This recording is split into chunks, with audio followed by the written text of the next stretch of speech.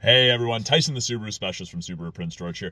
I get to show you something that I don't run into a ton of here, which is great, but it's a security feature from old vehicles that some of the modern vehicles still have, but not a lot of people run into it. So what I'm talking is steering lock. So I can barely move this steering wheel, and I came to turn this Forester on, and I can't turn the key in the ignition. So this is steering lock. So this is a security feature. It means someone played with the steering wheel after the vehicle was shut off and it's locked. So I've got a couple calls from customers. I can't turn my key. Yes, the vehicle is in park. So I'm going to set this camera up and I'm going to show you guys how to overcome this. So I'll be right back.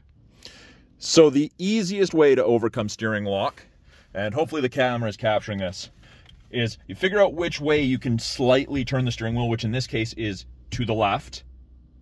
So you have to hold it all the way, and there's some force. My foot's on the brake, I twist, and now I can start it.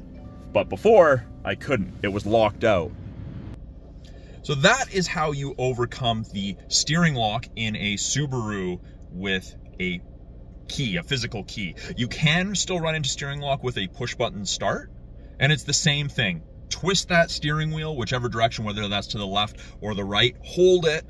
It does take a bit of force, and then press the start button with your foot depressing the brake. So if you guys have any questions about that or need any clarification on anything you saw in the video, put it in the comments below. I'm more than happy to answer any questions you guys may have. I do have several customers a year call me about this, so it's probably more common than I think, and hopefully this video helped you guys. Thanks for watching. We'll talk soon.